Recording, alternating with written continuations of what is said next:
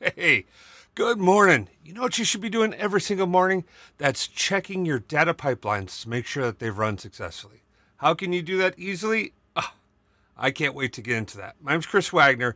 This is Kratos BI, and today we're going to be showing you how to use the Fabric Monitoring Hub to successfully check all your data pipelines, how it works today, and this is more important, especially if you're from Microsoft and listening, how it needs to work in the future. Because I do this every day, and there's a couple pain points that we're going to go over at the end of this video, like what needs to happen in this space. So I can't wait to show it to you. Frankly, it's made my life a whole lot easier. I just want it to be as easy as possible, all right?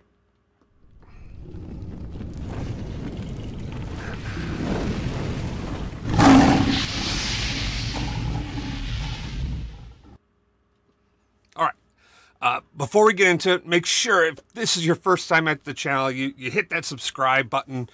Maybe give me a thumbs up if you like the content. Turn on the alarm bell to get more notifications about this. But let's begin.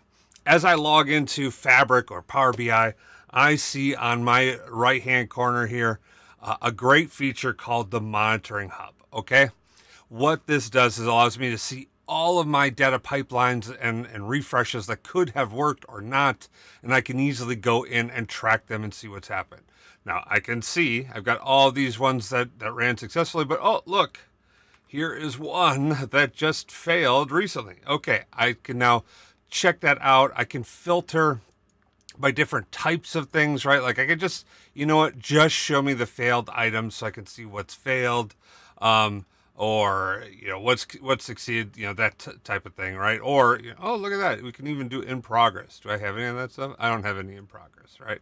But really nice way to go in and filter by different types, different like start times. Okay, you know, because maybe if I go in and look at my failed, like, let's take a look at this.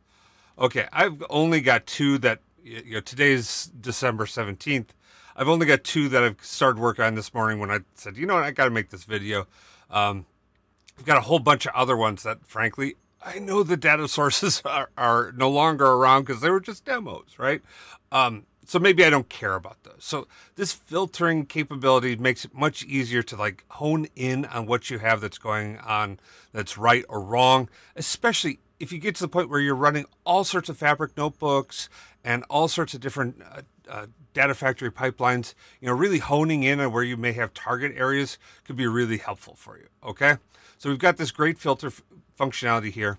We also have these different column options that are available here. One of the big things I really like is this duration column.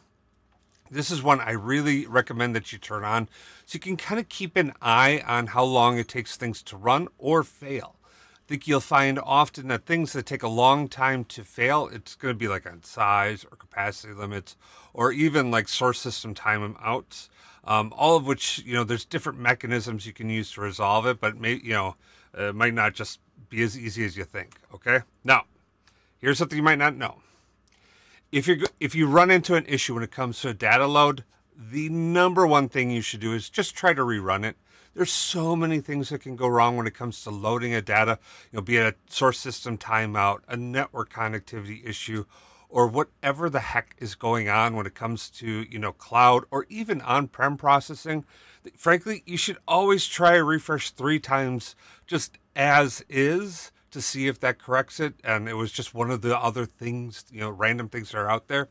I'm telling you, it's somewhere over 97% of the time, trying a refresh, you know, 3 times and only dealing with and troubleshooting beyond that can save you a ton of time and energy. And in fact, if you're doing data factory pipelines, I recommend that you do 3 times on a retry of any process that you have, because those retries can like help you sort through that stuff and help you weed out the false positives that, you know, so you don't have to deal with those. Okay.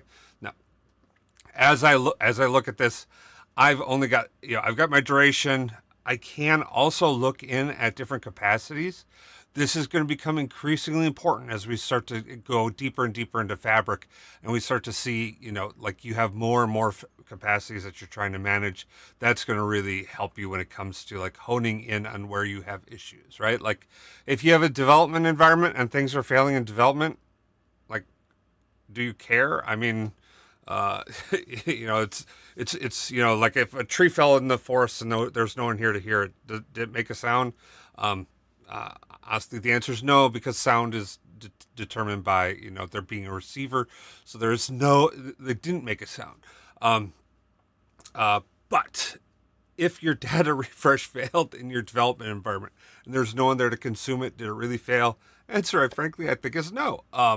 Because you're developing it, you're playing with it, not as big of a deal. Production, on the other hand, if you got people using it, it is a bigger deal. Okay, so when these things come up, you could see I've filtered on the failed items, and you can also see here what I've filtered in on, so it's really easy for you to see it.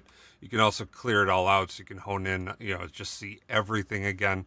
But what I can do is I can click on it and I can click on open, or I can just click on the object itself and it'll take me to the workspace that it's in, and all I have to do is then scroll down and find the item that's there. Go in. In this case, I only tried the refresh once this morning, so I'm just going to try to blind do a refresh again on both of these and see if this fixes it. Because, like I said, these things often, like 97% of the time, they'll fix themselves unless there's some structural back-end issue that's really the issue, right?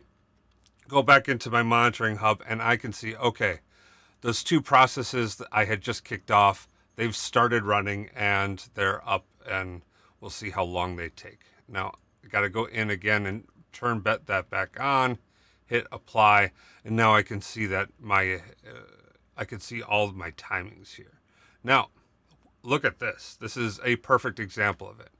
Okay, I've got these models here, hybrid eggs, mini model, Kratos BI data, Kratos BI data set. You can see that they failed. How long, though, did it take for them to fail? Okay, here's the big key. 4 seconds, 8 seconds, 4 seconds, 5 seconds. What does this tell me? And because there's something I already know about this, but I'm going to tell you what this validates or confirms.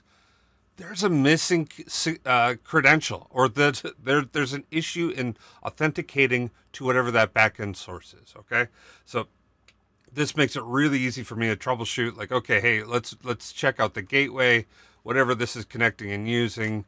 See if I need to re-sign something or something along those lines. That will really help me out there. Now, in this case, let's see how we did. Okay, these two failed. Now I can go back into these. I can scroll and find them, and I can go to OK settings, and then I can start to go in and do something. Okay, failed to connect. Aha. Okay. I happen to know what the issue is here. This is the wrong gateway. I'm going to guess that's the issue on both of these. Okay. Yeah, I've got the wrong gateway set up inside of these